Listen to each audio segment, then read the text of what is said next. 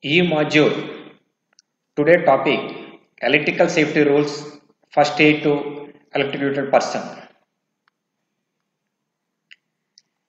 Need for electric safety.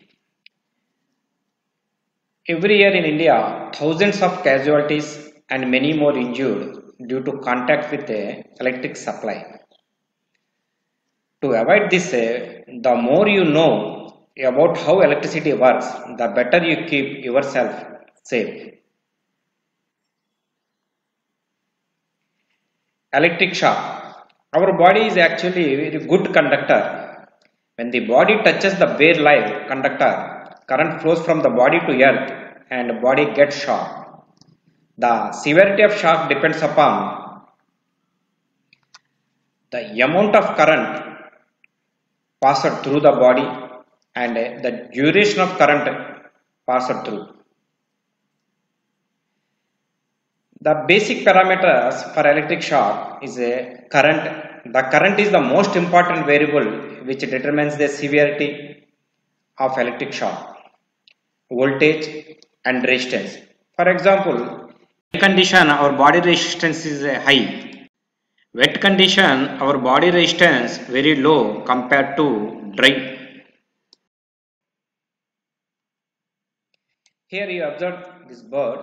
Bird is not getting shocked since no flow of current through the body, no potential difference across the body. Here the person will get shocked. Why? Because the current passed through the person to the earth. At the same time, bird will not get shocked. Here the person touches in zero potential or ground, so the person will not get shocked. At the same time, bird also will not get shocked. No current flows through this person. Electrical safety rules. It is important to take safety precautions when working with electricity. Safe should not be compromised and safety rules must be followed first.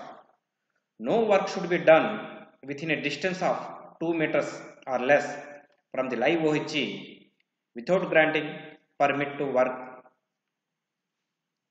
Use only those devices that are properly grounded or insulated properly. If you have to work near HT lines, take safety precautions.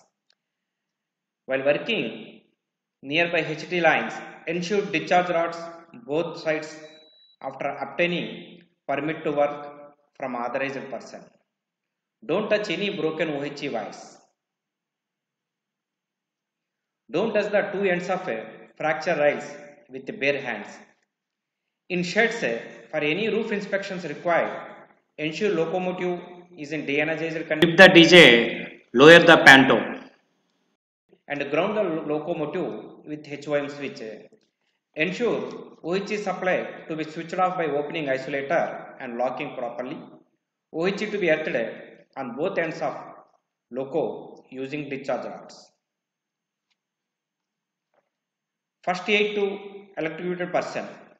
First, stop the electrical supply. Don't touch the casualty directly. If that is not possible, then use any bad conductor of electricity like wood, rubber to move the casualty away from the supply first.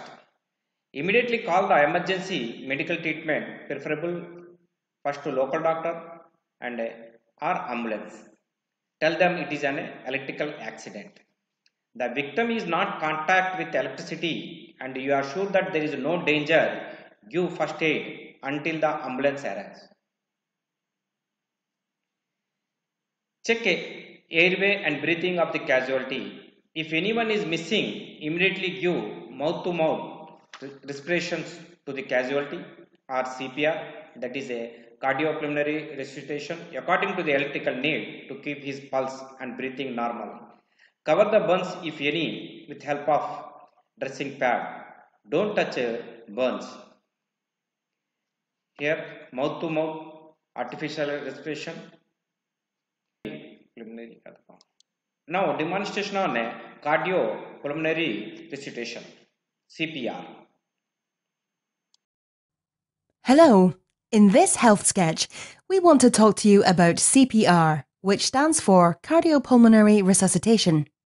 We use CPR when someone has collapsed and is not breathing because it can keep people alive until emergency services arrive. Learning these simple life-saving skills is as easy as ABC. All you have to remember is the doctor's ABC. D is for danger. First, look around carefully to make sure the area is safe for yourself and others before approaching.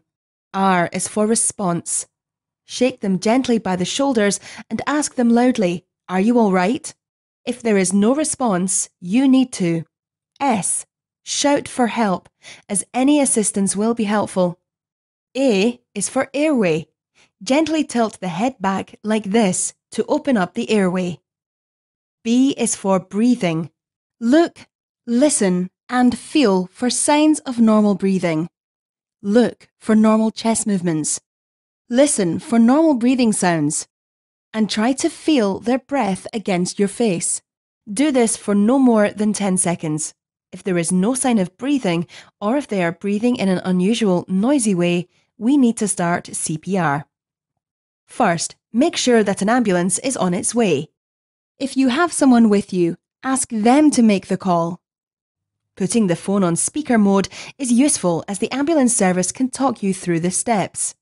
C is for circulation. Circulation means the flow of blood around the body, and when the heart stops pumping, we need to take over this role by pushing down hard and fast on the chest. Start by placing the heel of one hand at the centre of the person's chest and interlock your fingers like this. With arms straightened, press down hard and fast, letting the chest come back up fully each time. Fast means around 2 times every second. And hard means that the chest needs to go down by about 5 centimetres. This might sound a lot, but you do need to push hard for it to be effective. If you have been trained, you can give 2 rescue breaths after every 30 compressions, as this helps provide some oxygen. However, if you have not been trained or are not comfortable, just keep going with hands-only continuous chest compressions. If someone else is with you, swap over if you begin to feel tired, and don't stop until either a health professional takes over or the person is definitely breathing normally.